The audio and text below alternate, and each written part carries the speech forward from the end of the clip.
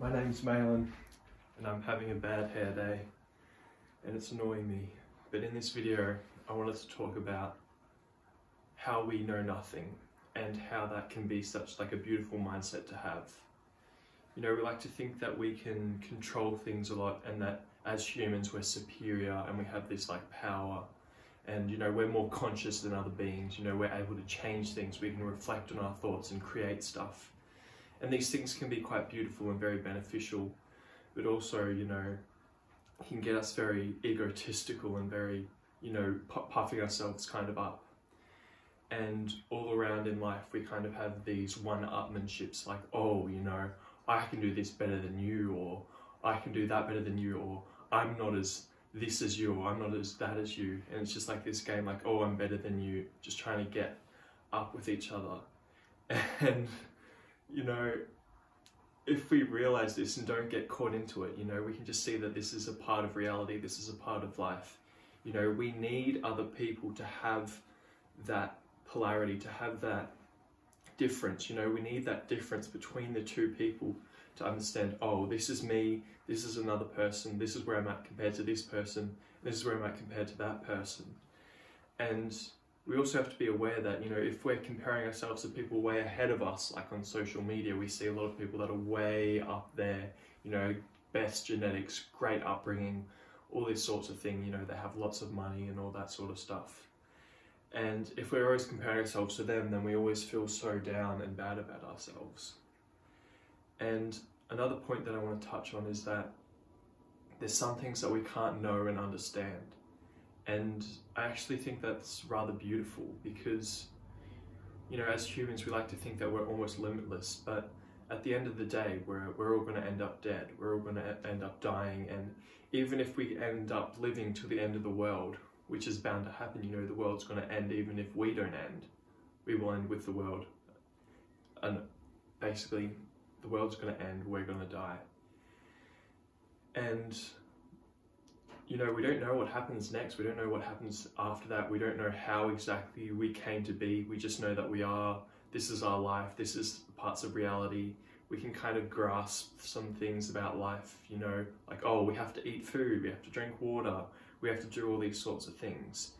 And myself included, I think we don't really realize it from this kind of big, deep perspective. You know, we're just kind of like, oh, just going about my life, just doing my job, earn money, go and do this, you know, go and do that. And in our society, it's very easy to get distracted by these pleasures that really play on all of the parts in ourselves that are just looking for that scratch to be itched, and it just gets us hooked into these things. And I've really delved into recently, because diet used to be such a big thing for me in health. And I think that it's still such an important thing, because recently I took magic mushrooms, which sounds very weird, and I was very against drugs. I've never been drunk, never taken any drugs. I thought that it was kind of some weird thing that hippies do. But when I took it, I realized that I lost all of my attachments and I felt so light, and I could see things for what they were. I could see myself for what I was. And I thought, when I looked at myself, I realized, oh, who is this person? Who is Malin? He seems so weird. He seems so all uptight and serious about life, you know? Like, life is just, you know, and it made me realize, like, life is just is. And, you know, lots of the things should be simple that we should just be doing. And I think for me, it was like, why don't I eat healthy? Why don't we do these things? And it's because it's difficult to change, which is on one hand, it's difficult to change our behavior. But also these things are made to get us addicted and keep us addicted, you know. Scientists and all that have been spending years and years and years on these sorts of things to get us hooked onto these kind of things. And, you know, I realized, like, there are some certain things like diet and that sort of stuff that are important, because we are a vessel, and if we don't take care of this vessel, then we're not able to produce things, you know, we're not able to live to our fullest. And for me, thinking that I'm going to die, knowing that I'm going to die, I'm like, oh, well, wouldn't I want to work towards that direction, you know? Wouldn't I want to walk this path?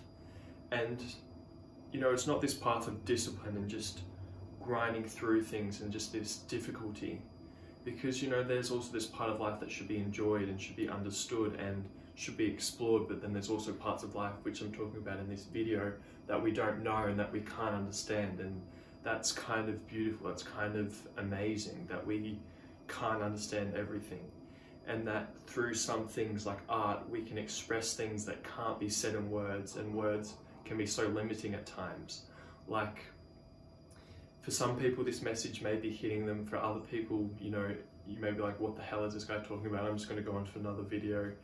And then, you know, like, we're all individuals, we have different points of view, we have different needs, we have different moments, and when you watch this video, it's going to be a totally different moment to the moment that I am creating this video, because you're doing something else and I haven't released this video. And it's very cool to think that I'm able to create this video in this time and place, and you're able to watch it in your time and place and hopefully get something from it and hopefully see something in it. But as I was saying, you know, like with art and with beauty, I went and saw this Leonardo da Vinci setup that was at the Loom in Melbourne, and it just filled me with wonder. Like, this one man could do so much. He was an artist, he could paint, he could sculpt, he studied anatomy, he created all these things, you know, the start of plumbing, automobiles, flight vehicles, and all these kind of things. And it's just insane. But then, you know, I kind of realized, like, oh, if as a human being, what we experience and what we have shape us, and any human being could really experience that. You know, some people may not be as intelligent and able to fulfill that sort of potential, but if you put someone in the right circumstance, if you cultivate them, if you cultivate the skills, if you learn under other people, under masters, which is kind of how the schooling system should be, rather than this set, rigid way. You know, we should be exploring and doing things one-on-one with like a master, someone who has spent years and years loving and learning and working on their craft. And, you know, if somebody did that, then of course their potential is going to increase. What they create and what they do is going to increase, and it's going to compound, and it's going to open their mind up even more and make them more intelligent. And for me, I realized, like, oh, like, this is kind of beautiful, that through art and that sort of thing, we can become better, we can share experiences that people can kind of get a sense of life from, that they can't get from words, and we can express things that can't be expressed. And, you know, especially with our society, it's very sad the way that we are dealing with things, the way that we're dealing with people. And, you know, I've seen that some people are very unhappy about this collapse in population, you know, like people aren't having as many kids, you know, people are waiting to become married, and there's a lot more divorce and these sorts of things.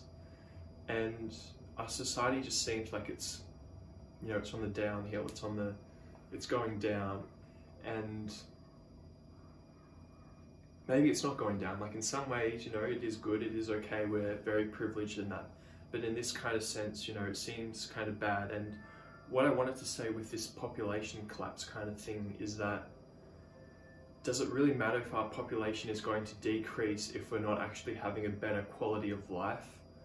Because if we look around at the 90% of people that are living their lives, they don't look happy, they don't look fulfilled, you know, they're not really living that great of a life. And I know this kind of sounds harsh, but that's where I've come from, that's where I've been. And, you know, just succumbing to these societal norms, whatever they are, just diet, consuming content, and, you know, these things, especially for me, I have this addictive kind of personality where I can get really lost in things and I can overindulge in them. And for me, I'm someone that needs to just cut it out. I need to completely sever ties and just block those things out and just focus on the things that are going to be more beneficial for my life and that are going to help me more. And I guess in life, what we all want is kind of happiness. We all want an answer or something. And for me, I've always searched, like, where is meaning? Where is happiness? What do I have to do to get it? And I don't think it's out there in anything. And take what I say with a grain of salt, of course, and learn and explore what's important to you and what you want.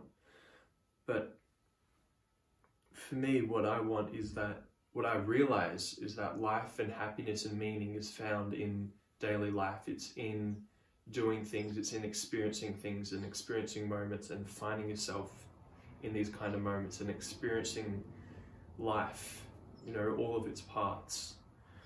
Because, you know, I find myself getting very distant and anxious around feeling bad and that sort of thing. But it's those down periods that really bring to light the good periods, you know. And that's kind of what life is. It's just this wave of highs and lows, troughs and hills, and, you know, like, I'm just free-flowing this video because I'm not sure where I wanted to go. I just wanted to explore this we kind of know nothing kind of thing and just see where I would go to, where this conversation would take me and that. And, you know, maybe I'm trying to find somewhere, I'm trying to find something to end on. And this is ironic because I'm trying to end on this and I'm trying to say that I'm trying to find something to end on that will hit, that will seem right and resonate. And this is just the funny thing about consciousness, is that you can just go on and on about it. Like, I see myself, see myself, see myself, see myself doing this thing, you know. Like, and you can keep questioning, like, is this me? Is that my voice? No. Or was that my voice that was saying about that voice? Or is this my voice talking about that voice, talking about this voice, talking about that voice? And, you know, we can get ourselves all tied up with this consciousness kind of thing. But I think that once we kind of see things from this perspective that it's going to end, we look at other people as direction, you know, like, what have you done to get to where you are? What have you done to get to where you are? Maybe we don't have the same genetics as them. Maybe we can't reach the same heights as they could or the same potential that they could.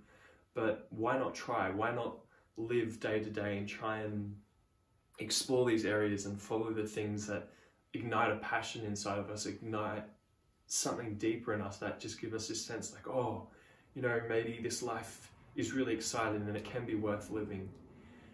And I just think of this from reading books, you know, like some books, I don't read a full book, you know, if I start a book, I won't always finish it.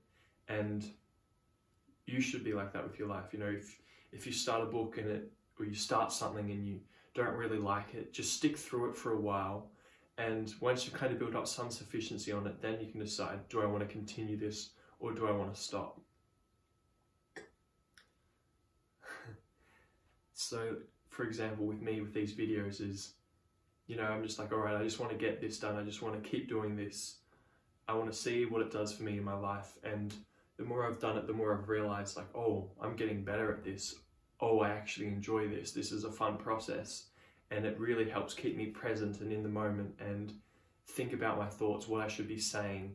And it's something that's just this ongoing process. It's not like, oh, I enjoy making YouTube videos, so I'm going to get this many subscribers and get people to click on my videos. And then, you know, that's just going to be my life. It's like, no, I just want to explore this process of my life. And through that, write out my ideas, write out what I learned, reflect on it, build on it, share these ideas, get feedback from other people, and just keep iterating on this process, because life is just this constant process of going through things. Anyway, I feel like I've gone on for quite a while, so thank you for watching if you did. This was a different style video to what I'm normally doing, but in the future I'm going to have... No, let's not talk about the future. In the future you'll see the videos, they'll come up. Thank you for watching, and I'll see you in the next video.